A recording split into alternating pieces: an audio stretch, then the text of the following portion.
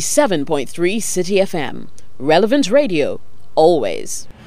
Hello, I'm Eugenia Tenkorang. Coming up in today's edition, some parts of Accra underwater again after several hours of rains this morning. This and other stories on today's edition of Citi News Daily on Citi TV.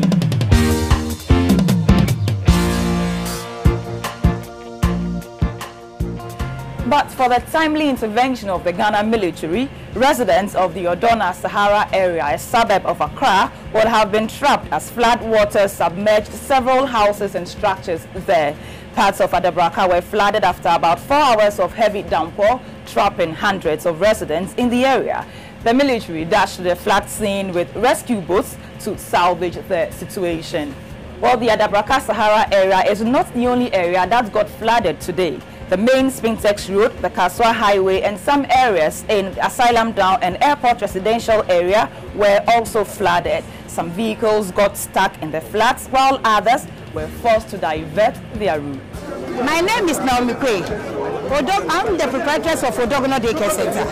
Each and every year, this is what we have been experiencing. And each and every year, we have been hearing that they are preparing the place by making the place free for us.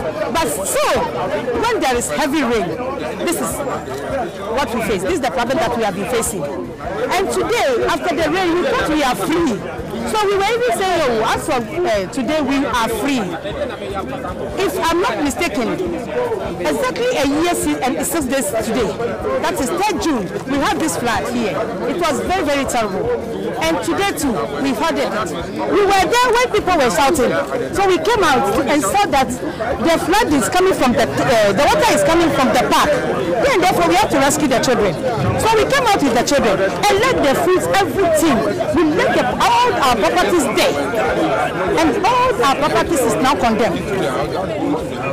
We want to plead with the government to come to our aid and see what is really affecting us by having that flood each and every year when there is rain. Not once, not twice, but a year we can have it about 3 times or 4 times. In our next story, let's take you to the courts where former boss of the Ghana Real Estate Developers Association, GREDA, Dr. Alex Chunibwa, has been sentenced to 2 years imprisonment for engaging in SIM box fraud. Dr. Chunibwa, together with 5 others, was arrested by a joint task force headed by the Criminal Investigations Department in January last year. The task force seized 1 SIM box with a 64-slot SIM server, 4G internet modem, 1 laptop computer, and mini antennas from a house at Bachona Manet area here in Accra. Well, my colleague Fred Jabano was in court and he joins us on set with details. Good afternoon, Fred. Good afternoon, Eugenia. So what was Dr. Alex Chunibwa's mood after the ruling today? After the sentencing, Dr. Chunibwa looked very sad. He had to be consoled by his lawyers. And to correct you, during the sentence, he was sentenced for 24 months. And the judge, Justice Efiasewa Boche, said that the sentence, the leniency in the sentence was due to the fact that Dr. Chunibwa did this or was engaged in this practice for just less than 6 months before he was arrested. That's how come he got 24 months. Otherwise, Dr. Chunibwa would have gotten more than 24 months. He was also charged or fined 24,000 cedis. With failure to pay that money, he would spend another 24 months in prison, and that's going to be like 4 years if not careful. Okay, so we also understand that an Accra High Court also has ordered that all the bank accounts of former Chief Executive Officer of the Ghana National Health Insurance Authority, Sylvester Mensah, be unfrozen. What are the details on that story as well? So remember, in January, the FIC went to court to seek a court order to freeze the accounts of Mr. Mensah. Some few months down the lane, they were back in court today asking the court to unfreeze the same accounts. There are 4 accounts. And according to them, investigations have shown that Mr. Mensah was not involved in any criminal activity.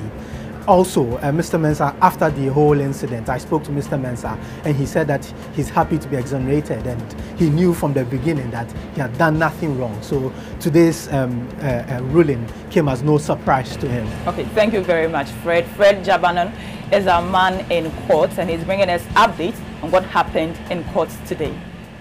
And in our final story, we take you to Krofom in the Ashanti region. We understand tension is mounting once again in Krofom as family members of the late Osei Teria are angry with officials of the Komfanochi Teaching Hospital and the police service for delaying the second post-mortem report. The burial ceremony for the late Osei Teria is slated to come off today but has been postponed again.